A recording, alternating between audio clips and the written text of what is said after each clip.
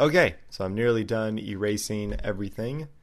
There's just one more tool I wanted to show you that I was going to use on part of this before I moved on to the next step. So right here I have this little circular plate, and I want that plate to have paint on it, but I don't want any of this other bit having paint on it. So that is represented right here in the texture editor, and I could try and somehow erase part of this UV patch without erasing the circle, but that would be very difficult and not as precise. So what I can do instead is I can do something called freezing. So if I go over here to the tool panel, to my freeze tool, and I use the circular lasso, I can drag a circle around that plate and it becomes frozen. I'll do the same thing to the other side. And you'll see now it has this moving checkerboard pattern on it.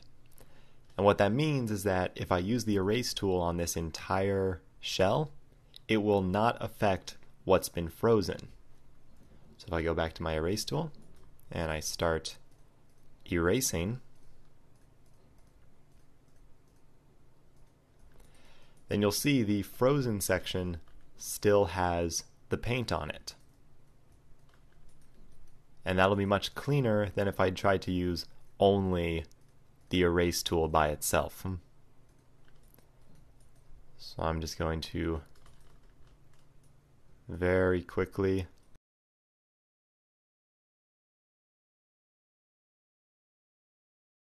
Alright, so in order to unfreeze this, I go up to freeze and then unfreeze all, which I have set to Control D, which is the exact same key or hotkey in Photoshop for deselecting. So I'll hit Control D, and now it's unfrozen and we have that small little section of paint there. Now I don't need my highlight layer anymore, so I'll go up to highlight and I will delete that. And now we have our object only partially painted, which is what we want. Okay, so I'm going to move on to something a little different. I'm going to focus on the tubing right here, sort of these tubes and cables. I'm going to make a new smart material for that real quick, and also a new layer for it. So I'll call this one, this will be my rubber layer. Go to Ascension and I'll make a smart material specifically for it. Now this one in particular, it's going to be very dark gray. And it's going to have a pretty high roughness value, but not 100%, maybe 80. There we go, that seems alright.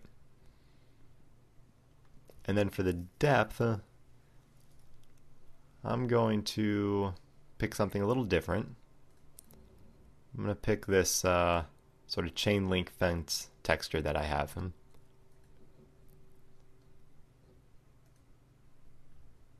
I reduce the intensity on that to maybe just 20%, and then I'll also invert it.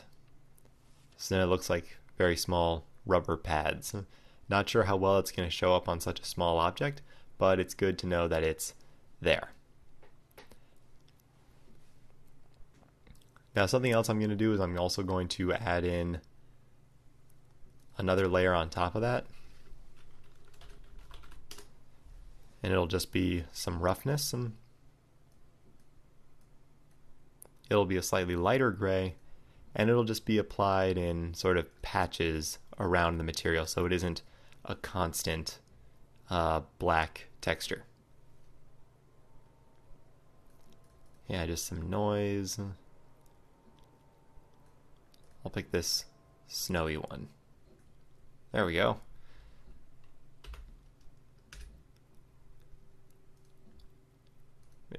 invert it, increase the scale, and then make it, there we go. Just something a little, just to break it up a bit. There we go, I'll save that.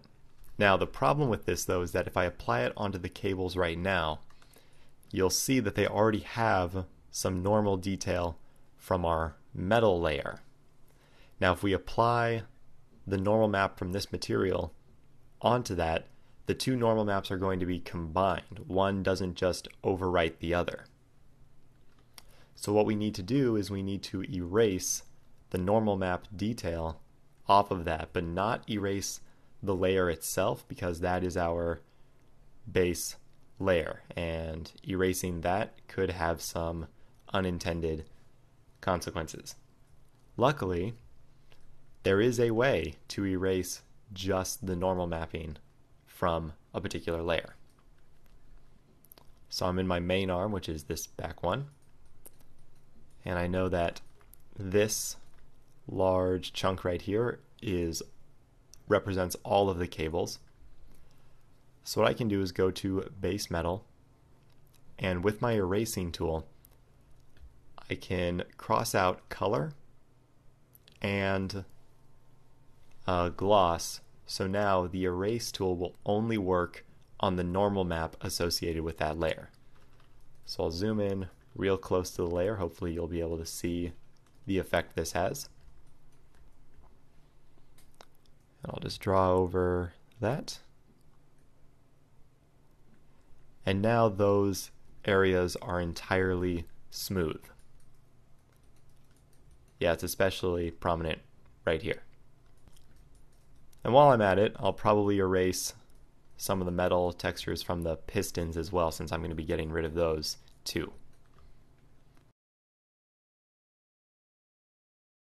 You can also change the display mode in the texture editor to normals to see what you're doing. So you can see there's a little bit of roughness here.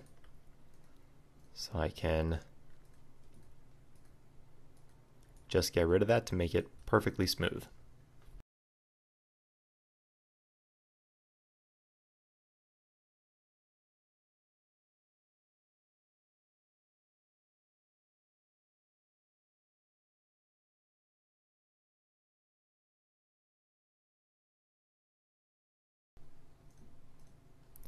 Okay, so now I'm ready to actually apply this material.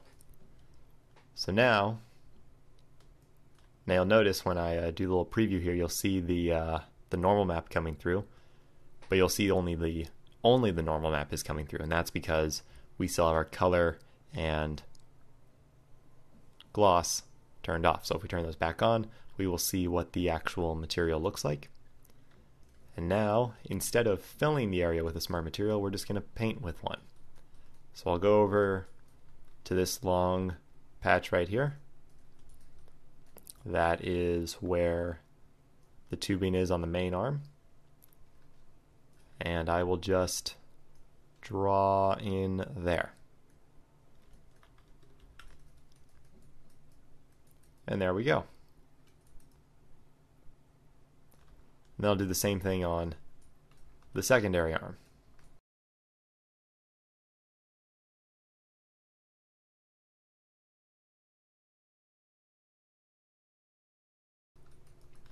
Okay, that should do it for that type of detail.